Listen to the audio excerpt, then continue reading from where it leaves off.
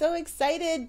Welcome to GMIHub. I'm so excited because this is a listening party for the Christmas song, Christmas is Calling, which I wrote, but not by myself. I wrote with two other people, and there were some other people that were involved in this, the making of the song. And I just thought it would be so appropriate for us to get together and have a listening party. Now, not everybody's here, but I'm so glad for those who are here. First of all, there's Dale that's with us, who's our co-host and also a co-songwriter for Christmas is Calling. Also, Andrew Martin is here with us.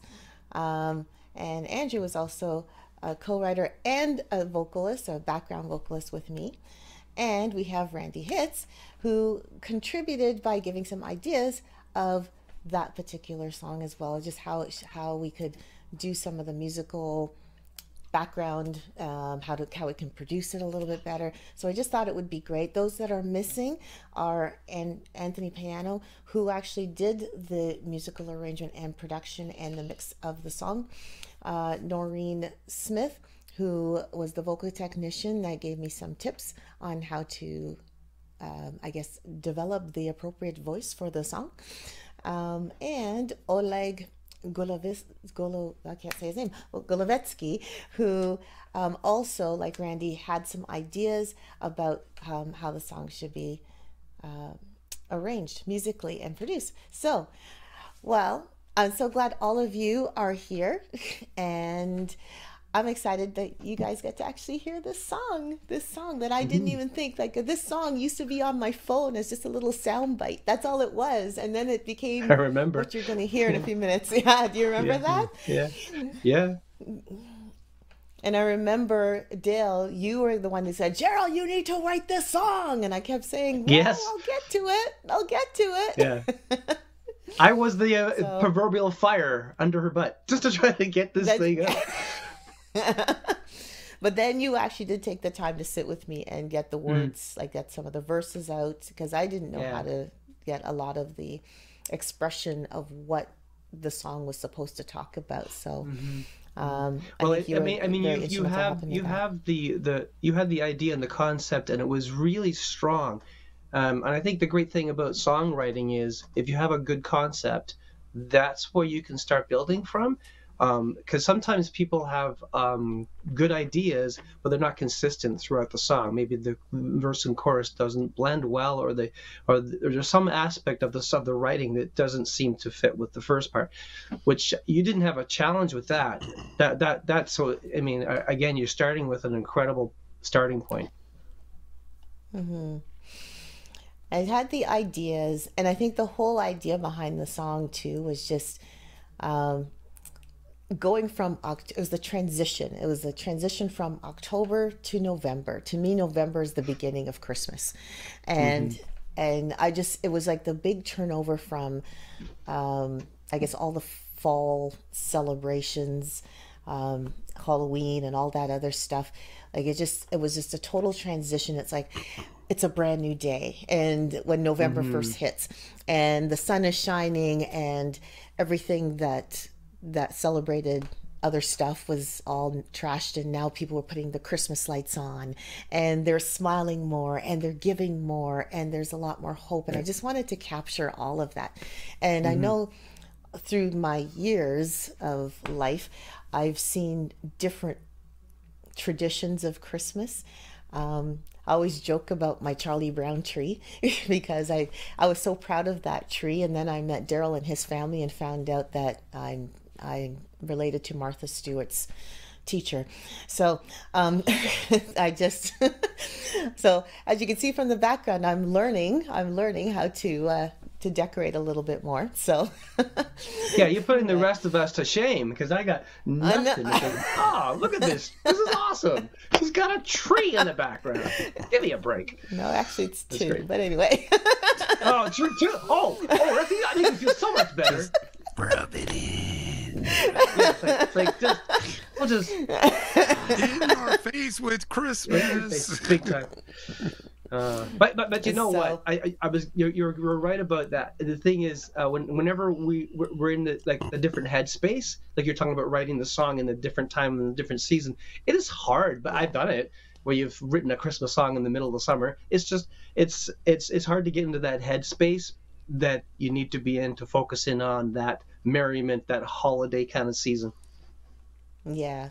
Well, Andrew, you can kind of speak to that too, because you've been challenged to write some songs in the summertime and kind of get into the Christmas mode, even when you're on vacation in Jamaica, enjoying the hot sun. So... that has happened every now and then, I will admit that. It is hard. I mean, for me, though, the only time I can't really listen to Christmas or sing Christmas is January. Once February rolls around, I'm willing to restart it up again. It doesn't bother me. So, I mean, I'm constantly singing Christmas songs around the house, like March, April, May. My family hates me, but it's cool. It's fun. And it throws people off, right? Like it's beginning of June, you know, flowers are out, people are cutting their grass, and I'm out there cutting my grass. It's beginning to look a lot like Christmas. And everybody's like, shut up. It's cool. It's fun. I love it. I know. I'm with you 100%. I think that's great. Well, that's the reason why one of the lines in the song is like, I just wish this lasted all through the year, because it's such a joyous time. I mean, what other time of the year are people most happy, most giving, most, you know, I mean, I do know that there's the hustle and bustle and some stresses related to Christmas, but that's because people put that on themselves. But all in all, they put all the stresses on because in the end, they like the end result, which is the family get-togethers, the food, the decorations and the food, and you know, the trees, seeing and a theme food, here. the gifts and the food. Yeah, she said the food. She said the food like 3 times. Either she's hungry, right now, or she's trying to tell somebody in the house something, and she's like, and food, you know, and food. Yeah, I'm hungry, and food. Did we talk about manna from heaven? It's food. Just throwing stuff out there. It's funny you say that, but it's true about the season of Christmas. You go to different family members' homes and you get food, and you know, and so throughout the period of that season, you could have, you know, dinners at people's homes and in the restaurants or whatever. It's just like, yeah, fatten the calf. Yeah, there you go. So I think that we need to listen to this song. Now, Randy, I know that you had some ideas about the song. I remember from a previous episode that you had some ideas on how the song should sound. I don't know what your anticipation is, but I'm hoping that you'll be pleased by it. I'm just gonna sit back and enjoy, because I was actually, when I got the email from you, I was like, oh, she did it. Good for her. That's great. So I have no expectations going into this. So. No expectations? All right. No, I'm just bring it on. Bring it on? All right. All right. Bring it on. Okay. Well, here it is, everyone. This is the song that was on my little phone that is now something new that's been produced. It's been mastered, and now it's here. I'm introducing to you Christmas is Calling.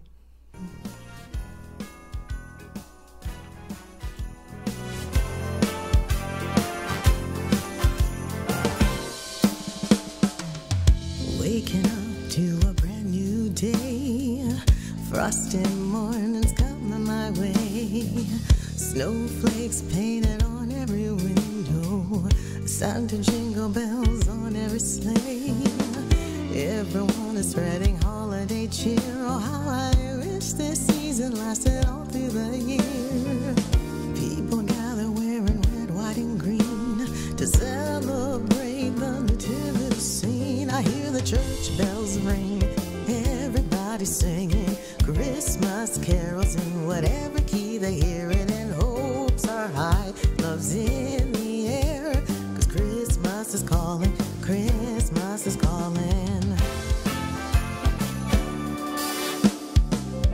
Picking up the perfect evergreen tree, favorite decorations enter the scene, bright lights and garland draping the stairway, mistletoe being hung bring seasonal bliss while the children play together and make their holiday list. But if you ask me what this season means, I take you back to the nativity scene. I hear the church bells ring, everybody singing Christmas carols in whatever key they hear it in. Hopes are high, love's in the air, 'cause Christmas is calling, Christmas is calling. Church bells ring, everybody singing Christmas carols in whatever key they hear it in. Hopes are high, love's in the air, 'cause Christmas is calling, Christmas is calling.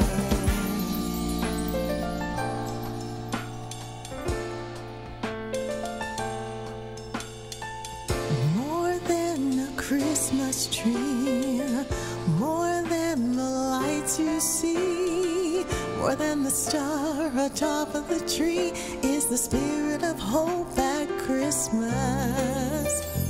Just like the angels sang, glory to the newborn King, a special gift that heaven brings, the spirit of love at Christmas, Christmas. Church bells ring, everybody sing Christmas carols in whatever key they hear it in. Hopes are high, love is in the air, 'cause it's Christmas.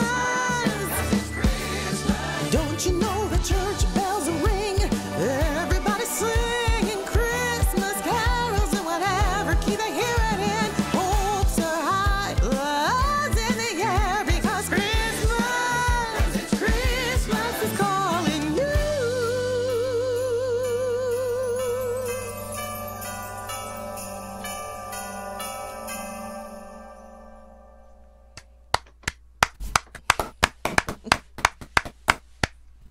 Nice job, girl. Nice job, everybody. Thank you. Nice job. Little Whitney Houston at the end there.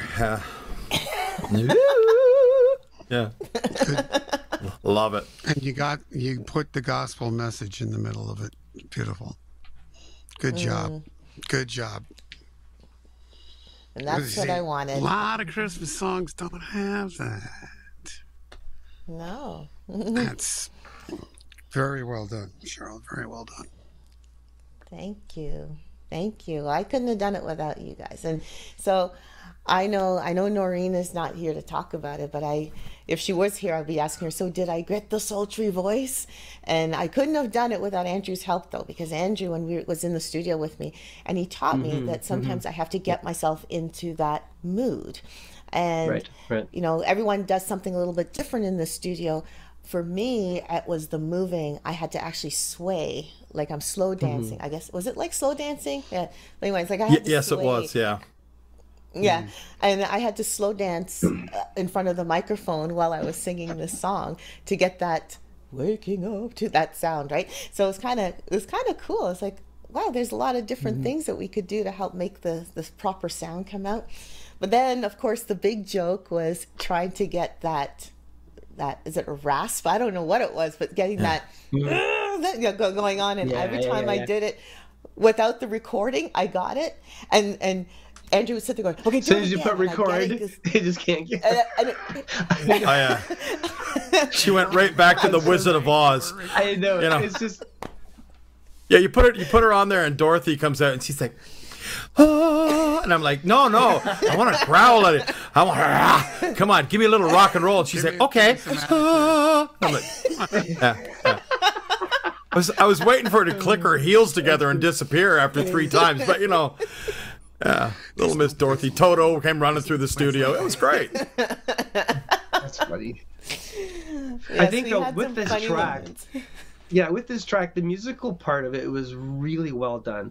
If Daryl was able to let me hear just the instrumentation, it was just amazing. The type of instrumentation and the layerings and the dynamics that were placed into the music itself. And so my hat's off to the producer for that. It was really helped to embrace the vocals. Yes, kudos to Anthony. Oh, my eyes are tearing now because I'm laughing so hard. But that yes, happens kudos. Yeah. So kudos to Anthony Piano of Exodus Studios. He was the one that made that musical arrangement based on just some of the sample songs that we provided for him. And one of the things that he did that I really loved was that he got, well, there's a few things he did, but one of the things was the key changes. I don't usually hear a lot of key changes in modulations in songs. Yeah. And so when he offered that, I said, yes, I don't hear that. I'd love to hear that. So modulations and hearing that key change, even when we went from Christmas, like going right there, right. I was like, oh, that's so awesome. I love that. So I'm so glad he was able to put that in there. And for Daryl's request, Daryl was going, well, there's got to be bells and there's got to be sleigh bells. And I thought, well, what's the difference? Christmas bells what's the difference? Supposed to be there. Right? No, sleigh bells and bells are two different things. Yeah. Right, but I didn't realize there was a difference, and he put them both, and chimes, so he got all of it in there tastefully, which was really awesome. Yeah. So and you know what? At the end, after the bridge, you can see, or you can actually hear a vocal change. Like you go from a head kind your of dynamics, chest. Dynamics like change. All of a sudden, it's like you right, step. So, you did what I was telling you to do. You started off low, and you built. By the way, yes. Yeah. You were listening to me, weren't you? I was. You know what would be really cool though, too? What? Just for perspective, just as a side, like send me the tracks and let me mix them and send them back to you too, and give you a different perspective on them. Oh, okay. just for fun. It would be nothing. Oh. Because that's another thing for like when they're doing the producing hubs. When you do all that, okay, this is how I love the way it was done. It's excellent. How would you do? How would you do? And now, were all the arrangements as far as the instrumentation all done within mostly keyboard work, other than like the drums and stuff like that? Was that all like so. The horns and you have to ask Anthony. You have to ask because some of them probably done on keyboard. Or some of them were samples, so they weren't really. Yeah, that sounds like samples. Yeah. Everything was keyboard based. Everything was keyboard based, including the drums. Including the drums. Yes. Daryl says drums. Yes. So there was. You can get some good sounding drums. But there was one live thing that I found out. There was his wife plays guitar, and I think she actually did a few. She did some live guitar in that as well, which I found out after. Right. So no, it sounded fun. I use triggering drum samples. I use Superior Drummer all the time now, because I'm able because I learned from my last recording project when you have all that bleed and something goes sideways and you can't. Miking drums is impossible. I know. It's brutal. Yeah. So that's why you see a piece of an electronic kit right there. Because I just do trigger work. So it's this the way everything sounds these days with your samples. You cannot tell the difference between live drums and these anymore. It's true. It's like it used to be in it, but not anymore. Yeah, totally. Yeah, and then I pop them through all that analog gear back there after I track them. Once I make sure everything's lined up, I just redo them through the Pultecs and stuff, and just fatten them up, and they sound like pure analog drums. Let me just try to get back to the song when I was talking to Cheryle. When the bridge comes in, you drop everything right down, and that I think was vital because you had a nice toe tapper, and then for a bridge, I always like a bridge that's divergent. It kind of goes off on its own tangent. I like that. But in this particular case, you did that and brought it right down to really intimate, and it was kind of neat. And then there was a contrast for the very last choruses. They were just like in your face. So I thought dynamically it had some real good strong points. Yeah. Again, kudos to Anthony on that one. He actually said, he had when he was doing the music, whether to make it drive even more during the bridge or whether to take it right down.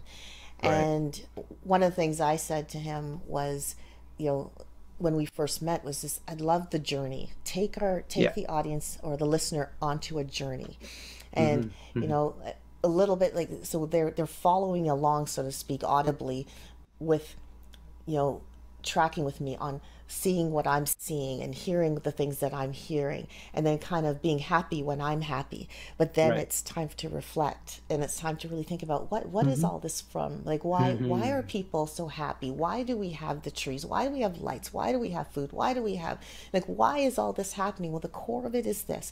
It all started with nativity scene. It all started with this baby who was the spirit of love and the spirit of hope at Christmas, you know. So now the Christ in Christmas is calling you, right? So that's kind of the thought process there. And as you said, Randy, right off the bat, that the gospel message is right in the center. And I'm hoping that people who hear this song, they have fun with it, that they hear the joy, they themselves get the joy, get that hope, get that excitement, kind of embrace the happiness of the season, but also recognize that the source of all that joy and all that hope comes from Jesus. It does come from him. And, you know, we wouldn't have Christmas if he wasn't born. We wouldn't have Christmas if he didn't even come, right? I don't think that holiday would even exist. So I think it's just something that helps people not only enjoy the traditions, but understand the source of those traditions. Yeah. And be happy with them, and be happy, right? So, yeah. So I'm hoping that will happen. Well, the good news about that is that I personally did send it out to radio stations, and then I had someone else who grabbed onto the song said, how about I send this out to the radio stations for you? So before that person did that, and I do thank him for doing that, there were a couple of radio stations that got back to me and said that they were actually going to play it on radio. So I'm thrilled that Joy Radio is going to be playing it, and another streaming station called Christmas, I think it's just called Christmas Songs Radio, is going to be playing it as well. So I'm happy about that. A lot of people, and I think, Randy, you know this station, K-Love, everyone wants K-Love to play the song. I have no idea if they will. You know, they do have the song. They did write back and say, we've received your song, and we'll let you know if we're going to play it or not. That's pretty much how it went. So I'd be floored, because I'd be driving home from work, and if I hear that, I'm going to probably go off the road. That'd be awesome. It'll be awesome. It'll be a great wreck. You know? Yeah, then I'll be blamed. They won't play the song anymore, because they'll say your song causes accidents. I live in New York. Everything causes accidents, but that's another story. So if our listeners or viewers out there would like to hear this song live, there's actually an opportunity to do that, because we are doing a local tour. Maybe we could talk a bit about that. We're doing a few shows, and we'll have Cheryle sing that song, and of course I'll be singing my song, and Andrew has some material of his own as well. And so the three of us will be highlighting some songs as well as other people involved. So it's going to be a quite fun thing to see. It will be. I've actually been fielding a few calls about singing for Christmas. And so there's a couple churches that have reached out saying they would like us to come and do some Christmas music. And I don't know, at the time that this ends up airing, that may have already happened, but I know that we'll be doing something for Mississauga City Baptist Church, which they do the Light the Night Festival, which is something that happens middle of December. This year it's December 16th. And it's something that they do for the community, an outdoor event that they do for the community, and it's really, really fun. And we've been asked to add the music, so yes, there'll be opportunity to sing that song there. December 17th, which is the day after, the Sunday, there's opportunity to sing that song for another church, Lorne Park Baptist Church. There is opportunity to sing it. I skipped one. December 6th. December 6th is also at Copetown United Church. There's that opportunity to sing it there too. And at this point, that's all I know. But there's a few others that are popping up and asking for some Christmas music as well, and we're just waiting to see what will happen. Unless That's Andrew, exciting. you have some more thoughts. I wish I did. I have no thoughts on anything anymore. It's my age, but that's okay. No, December 6th. December 6th is going to be a fun show. I was reminded about it the other day. Dale, you're singing at it. Cheryle, Dixon, Neal. I think there's a choir. Cheryle, you're going to be singing at it as well. It's going to be a fun night. Just an hour and a half, 7 to 8:30, if I'm correct. Is it Wednesday, December 6th? Am I correct on that? Yes, it is Wednesday, December 6th. Yeah. All right. So, Copetown United Church. If you need more details, check the GMIHub page. And then stay in contact with them for, is it GMIHub.ca, right? Yeah. Oh, I'm getting good. See, I haven't forgotten everything. And then check out their Facebook page as well. Subscribe, link, do all those things. Favorite them, so you can keep up to date with all the news. And if there's any pastors out there, you need to book Cheryle and Dale and have them come in. Dale has another great Christmas song out, "Ring the Bells," and there's another one he does as well called "Christmas Joy." That he's really good at singing that one as well.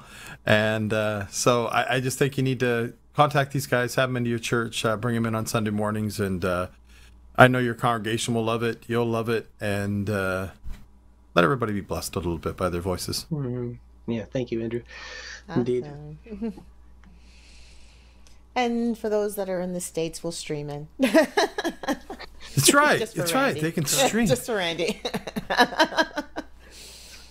That's just so Cheryle, just for him. Now that the song's done and mastered from where it is now to what it was when it was initially kind of thought of, what's your thoughts of how far has it come? Is it what you thought it would be, or is it like, well, where's your head in as far as the song now? You listen to it, and go, wow, that's not what I expected, or is it like, oh, that's what I wanted? It's actually beyond my expectations, to be honest with you. If you can imagine, I have grade 1 piano. So me sitting at a piano, I only know a certain chord pattern when it comes to writing songs. There's just one that I tend to do all the time, and I don't even know the proper title for this particular chord pattern. But if you know Heart and Soul, that chord pattern is what I think has been drilled inside of me. So I tend to use that chord pattern a lot.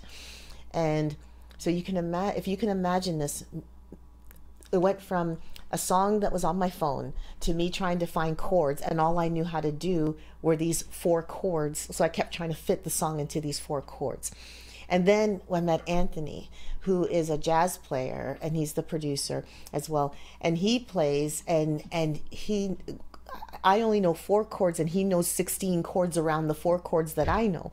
So here he was putting extra chords in that I thought, I never knew that could exist, And to be honest with you, it's like I was blown away the first time that I heard the music when he was done with it, and he was actually nervous. He thought I wasn't gonna like it, and I was blown. Like I was like, this is amazing. Yeah. It went beyond my imagination. It was awesome, and we just wanted it. Like for me, I guess the beautiful thing about it is I wanted the song to be a song that the level of the quality of the music was raised to an excellent level, and I wanted and I think that was captured. Was captured the way he did it. And so again, I wish he was here so we can say thank you, but if he's watching this, Anthony, we appreciate you, and thank you so much for all that you did on this particular song. It's absolutely awesome, and I'm happy. That's great. And this song's going to be available on Bandcamp, right? That's right. It's going to be available at gmihub.bandcamp.com if you want to get a listen on it, and you have the opportunity to purchase it for yourself, and it could be your Christmas They just need to purchase it. Just purchase it. Purchase it. Purchase it for friends. If you don't like the song, purchase it for an enemy. What a way to get even. Like whatever you do, purchase this song. I just go in and buy it. Buy it. Buy now. Yeah, buy now. And call your radio stations. If you're not hearing it, call them and say, listen, I've heard the best Mariah Carey song, no, Cheryle Duick song, and it's Christmas is Calling. I want it on the radio, and get them to contact you. And you can also listen on Spotify and all these areas. Put them in your playlist and listen over and over and over again. Support Cheryle, support GMI and all they're doing. Absolutely. Awesome. Yeah, I'll put in a good word in the U.S. for K-Love. Awesome. That'd be great. Yay. I need to hear this song. I don't know where it is, but I need to hear Yeah. We actually have a radio link. It's a hidden link for radio stations, so we can definitely get that to them if they want to download it. And that same radio link has Dale's song and a few other songs that we have had in previous compilation albums. So yeah, has Andrew's song definitely as well. Yes, it does. Two of them. That's right. That's right. Oh, there is two. So sorry, I forgot that. See, there goes that forgetting thing again. I'm like, two? Yeah, there's two. Okay, never mind. There's two. So guess what this means now, guys? We'll see how Christmas is Calling goes, but now guess what the challenge is for me? And Daryl is the one that gave me the challenge. Guess what it is? I have to work towards doing an album now. That's it. I have to write more, record more, and make an album. Make an album. Now, is this a Christmas album? Is it going to be adult contemporary gospel? What are you aiming for? Give us a little tease. Wow. I want the scoop. I feel like this is like a newscast station. We want the scoop. I have an idea. What's your idea? Why don't you Randy? Mix it up? Mix it up? Mix it up. Well, I think that Cheryle's got a big heart for worship music. Influences. Yeah, she's got a big heart for worship. Yeah, Christian contemporary rock and country style, more acoustic ballad. You've got a person who does programming keyboard work. You've got a jazz songwriter. You can literally, if you want to expand your horizons, mix it up. Put all different types. There's no reason it has to be set, which gets more impressive because people like start to freak out because like one song is like jazz, the next song can be gospel, the next song can be contemporary Christian. Just those kind of albums are not common. And if you end up getting a bunch of people involved, it's going to make it that much easier because you're going to get totally different perspectives from everybody that contributes. Just a suggestion. That's right. Yeah, and I'd like to challenge Cheryle to put an album together too. Here we go.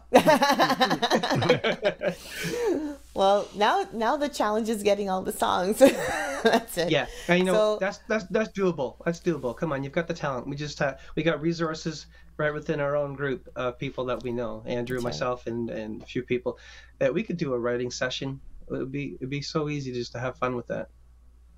So 2024. I've got a lot of ideas. Awesome. Yeah. Awesome. 2024. I'm finishing up one album, and I've got a lot of ideas going forward into my next recording. So. Yeah. Nice. You Very never know. nice. Yeah. Yeah. Does that mean, Randy, you're writing songs for me? Well, says the Lord leads. We'll see what happens. I don't know. Yeah. I'd like to definitely be, honestly, I'm going to be getting close to retirement soon. That's all I want to do once I stop working. So we'll see. Wow. Well, I have been writing for Cheryle. Cheryle, I played you a song already that I've written for you. And so I'm excited about potentially what can happen in the days ahead. Awesome. I guess that's part of the album too. Well, yeah, it depends if it makes the cut. Yeah, sure. There you go. So there you go. I have my handy dandy little phone is going to get ready. Start recording little tunes in the middle of the night. And then the next step for me will be clunking it on the piano. And then the next step after that will be presenting it to everyone else who knows how to play better than me and see what happens. Well, actually, I was just about to say, what was your process in writing the song? But you just kind of talked about it right there. Yeah. But you had a concept for a Christmas song that somebody was kind of bugging you about to do. And then I'm not going to say who that was. And then you started and then you started doing kind of concepts, some ideas, and then it came to you playing your grade 1 piano and figuring out kind of. So that process, how it's been a long period, or has it been a short period of time? This song is 3 years old. This song, I actually was, I don't have it, this is not the right phone that it's on, but the previous phone that this song was on, I had a date, and the date was, I think, May or April of 2019. It was just, wow. It was a very, that's when the song bite came. And it's been a process of over 3 years of making this song. And again, part of the reason was developing that thought. I think I just had the chorus, just the Christmas is calling, and even some of the things that, even some of the one of the lines I have in there is like people singing in whatever key they hear it in, singing Christmas carols in whatever key they hear it in. And I said, that's a kind of a crazy line, but it's so true, because there's so many people that want to sing, and they don't always sing on key. They just want to sing. They're making a joyful noise, but they don't care. They just don't care, right? So, right, but it's all part of the season. And so anyway, but part of the writing process was getting that concept. And one of the challenges I had with that was actually putting that concept into words for a verse. I didn't know how to make a verse. I didn't even know how to make the bridge, how the bridge should have sounded. And so I battled with that as well. And but you know what, after talking with people and sharing it with other people, getting some ideas and input, you know, I have to say collaboration is the way to go. The collaborating and the getting the ideas really, really helped in making the song the way it is. So even though I can say it's quote unquote my song, I say it very gingerly, because I feel like it's not just my song. It's everyone have a piece of the pie on this one. Everyone played a part in this particular song. So it's hard for me to actually claim it as my song, but it did start with this the sound bite that came to me. It did start that way. And yes, the next step was trying to plunk it out on the piano with my grade 1 piano skills. Then it was then I was challenged to present that with to other people to see what they would think about that and how that can develop. Another challenge was getting the verses, and how do I get those verses? So trying to apply thoughts like, what does Christmas mean to me? And what are the things that I have seen at Christmas time? So I tried to put it all together with, you know, from my little Christmas tree with the lights, to garland on the stairs, to mistletoe, to baking, lots of food, and to we're losing her again. Food. Back to food. Food's very important. It's part of the deal. I don't know. Sandwich, quick. I'm getting hungry now. That's all I know. I'm hungry. I come on this show waiting to lose a few pounds. Now I'm hungry. It's like, what the heck? Hey, I'm trying to lose too, but Christmas is calling. So Christmas is calling. That's. I think that's cookies are calling, but that's a. Yeah. Thanksgiving is calling. Christmas is calling. New Year's is That's calling. right. New belts. You got all these elements together. You got all these ideas of Christmas, and then you were focusing on the bridge, right? That was the next kind of like, what am I going to do? So talk a bit about that. With the bridge, I will say this. One of the challenges I did have was that I wanted the song to somehow come back to the gospel message, come back to the whole purpose of Christmas. I wanted to come back to the nativity scene. And I even had it in the verse. I was coming back to the nativity scene. And I thought the bridge should actually, in a sense, explain why I'm saying go back to the nativity scene. So again, that was a bit of a challenge because I didn't know how to do that. But thanks to Andrew helped me out on this one because he suggested, or he came up with some thoughts on what could be there. And in terms of the bridge, I had part of some thoughts, but not completed thoughts. Anthony, who again was producing the song, he's the one that suggested, you know what, expand your bridge. I was thinking, come up with thing. He was saying, no, you need 8 lines. You need to find a way to explain the bridge a little bit longer. So between Anthony's challenge, Andrew's input, and my little bit as well, between the 3 of us, we got the bridge that we did, and I'm pretty happy with that. That's good. Now at the ending, you did a lot more like Motown feel. I don't know how to explain it, but there was a lot of stuff happening in there. What brought you to that level? Was that an influence that maybe Andrew had on you? I don't know. I was thinking I hear it and I say, Andrew probably said, let's go there. So influence. It wasn't just Andrew. It was Andrew, it was Anthony, and it was Daryl. And they were all Daryl. Sing. Yeah. Daryl. I can see Daryl right now going, honey, this is my 2 cents. We got to go. Go.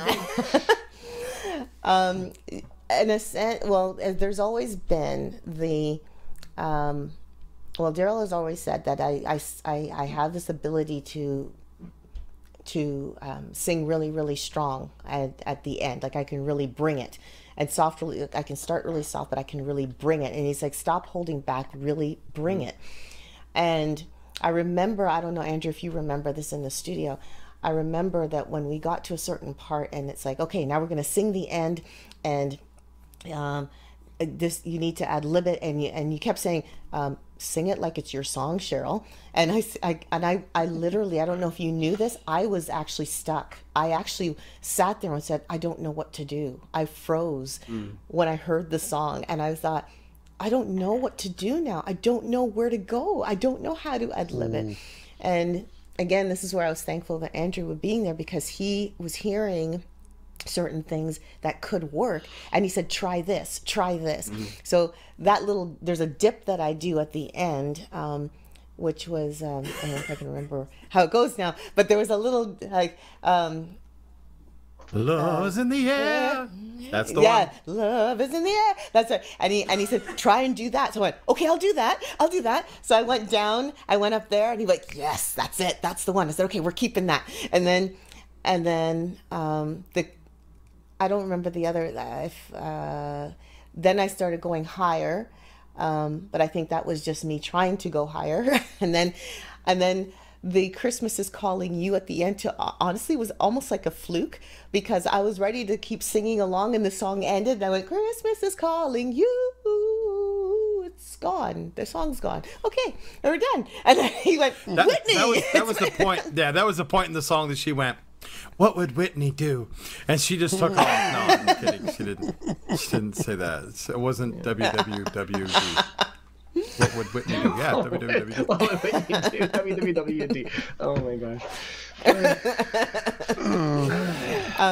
I'm just here to help. That's all I'm here for. It actually ended. Comic relief. But that's how vocally it came together at the very end. It was like, just let loose and really just capture what I keep saying I wanted to capture, the joy, the happiness. Like, now it's my turn to be joyful and happy and going, this is awesome. Like, this is Christmas.